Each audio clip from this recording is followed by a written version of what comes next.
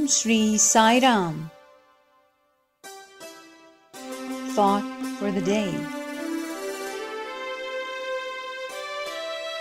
In every man, there is a combination of Mayatatwa, the deluding principle, and the Brahmatatwa, the divine principle.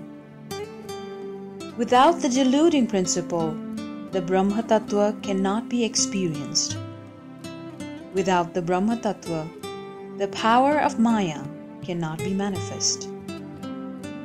On the surface of the vast ocean, countless waves are seen. There must be a force that causes these waves. It is the power of wind on the water of the ocean that produces the waves. Without the force of wind, there can be no waves. Maya can be compared to this wind. The water in the ocean can be compared to the form of Sat-Chit-Ananda. The Jiva-tatwa, or the individual selves, are the waves of the ocean.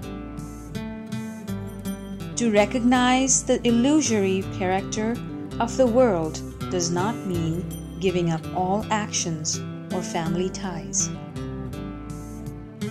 Actions should be done in spirit of detachment. Relationships should be maintained without deep attachment.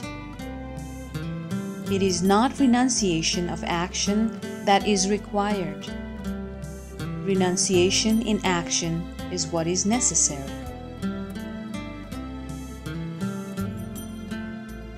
Divine Discourse, 11th July, 1987.